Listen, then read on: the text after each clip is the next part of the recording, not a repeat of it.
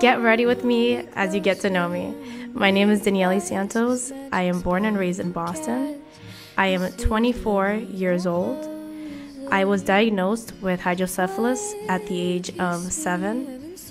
Hydrocephalus is a chronic brain condition that occurs when you're a newborn. It's excessive water in the brain.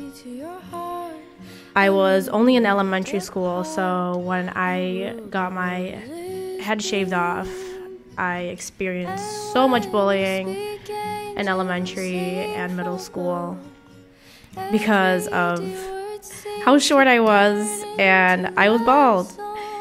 Fast forward to 2010, I actually had many seizures and had to go into another surgery to get a shunt replacement.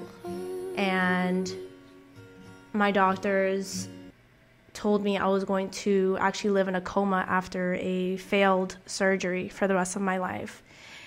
And I'm just so grateful to be alive, healthy, smiling, walking, and talking. In 2016, I was diagnosed with Crohn's disease. I hope you join my journey and join my community.